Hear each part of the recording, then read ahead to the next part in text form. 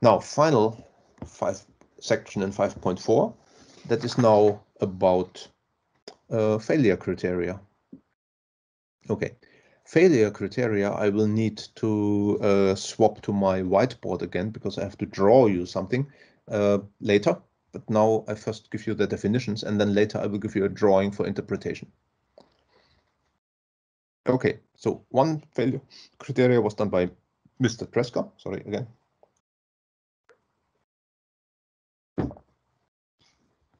One failure criterion was defined by Mr. Tresca, and actually later he revised it because he liked another one better than his own, but he got the name. Okay. Now, failure criteria is based on the maximum shear stress.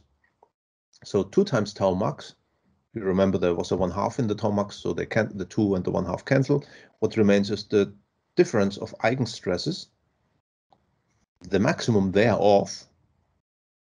Okay, after sorting, we know which one it is. That's the sigma 1 minus sigma 3, and that's the equivalent stress according to Tresca. Okay, that's a definition. That's a choice. And for some materials, actually, it seems to work pretty well. For a few materials. I have put some links in the additional reading material where you can read more about failure criteria and the history of those. Okay, the second one is von Mises, based on the maximum specific elastic distortion energy. And that one actually is a stress value according to the shape change energy. Okay, so you remember shape change was quadratic in stress, so we'd have to take the square root of that object in order to get a stress. Newton per square meter on the left-hand side. That means we have to have a square root of Newton per square meter squared. It has a 3 that comes not of nothing, but it's not so easy to explain the prefactor. And I will not do this today. And it has the square root, and it's the second invariant, but not of stress, but of deviatoric stress. Okay, so all of them have to do with shear stress. This is the maximum shear stress. This is the second invariant of the deviatoric stress tensor, which quantifies all possible shear stresses. This one is only using the first and the third invariant, Tresca. J2 is using all invariants as you see it here. Okay, so that is what this is about. Total criterion is quite lengthy and complicated. I always like to use a simple case. So the one-dimensional stress, like during the uniaxial tensile test, that one I want to consider now. So the two other stresses are 0. In this case, the maximum shear stress criterion becomes just 1/2 sigma equivalent. Okay, and sigma equivalent should be smaller or equal to the maximum allowable stress. So the value which you get in a calculation will depend on which stress state you have. That's clear. Different stress states will give you different values. Okay, and the sigma f, which I had put on my slides, this is abbreviated here as allowable stress. Okay, now for von Mises, Huber or Henke or however which abbreviation you use. I mean, you see sometimes French, sometimes English, sometimes German names, and the different communities were attributing this to different people, which were all or more or less working at the same time more than 100 years ago. Okay, now for von Mises, same situation. Here, the shape change energy becomes something which is sigma equivalent squared with this prefactor. Okay, and again, the equivalent stress must be smaller or equal than the sigma f, which I have sketched before. Okay, now the question is, what is bigger? Which one of the two criterion is bigger? Okay, this is not it. Now, help me by answering this question. So from Mises, we get the 1/2 sigma equivalent. From Tresca, we get the 1/2, and here we get the shape change energy with the 1/3 with this prefactor here. And sigma equivalent will then be sigma 1 here. Okay, you remember above here, sigma 2 and sigma 3 are 0. Sigma 1 goes in here, Sigma 1 goes in here. So we have 2 times sigma 1. The third term is gone.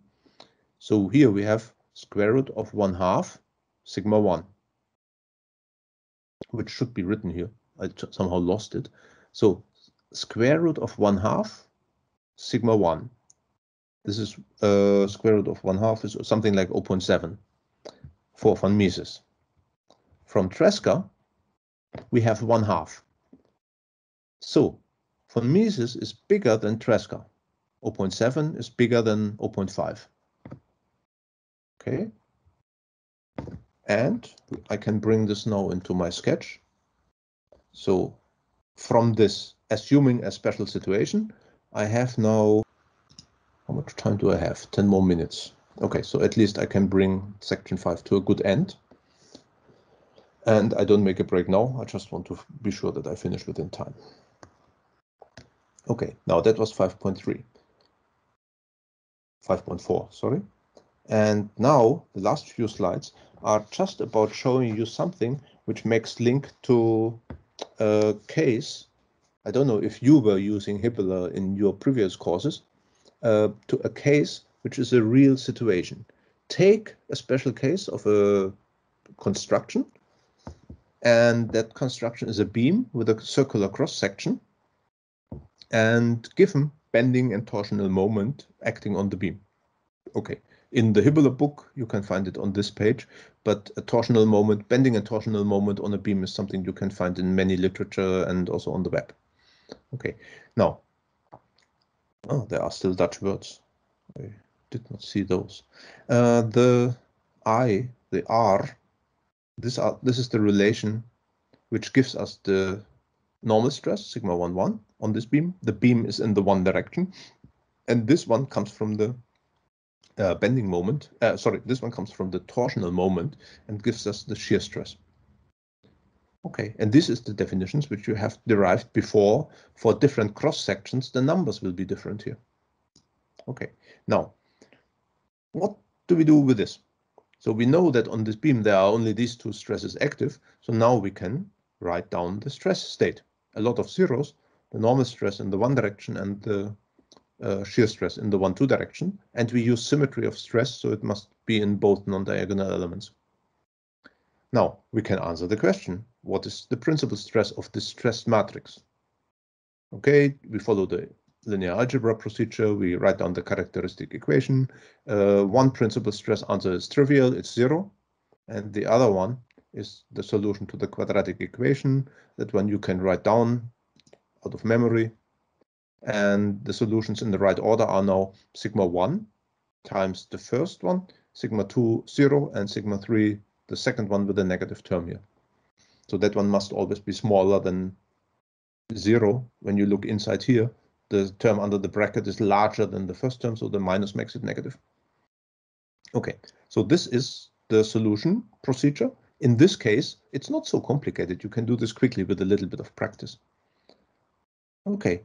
And now we use the equivalent stresses as defined before, using the stress state in the beam.